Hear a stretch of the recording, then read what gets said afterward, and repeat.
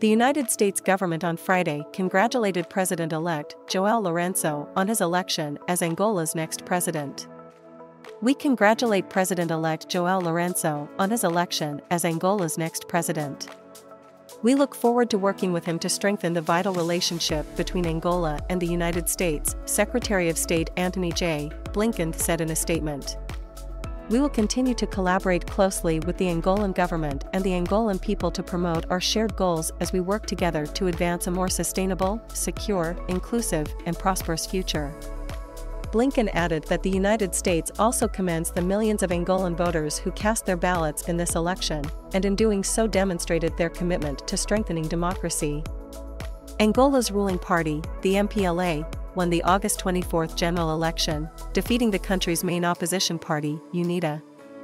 MPLA won 51.17% majority while UNITA received 43.95%.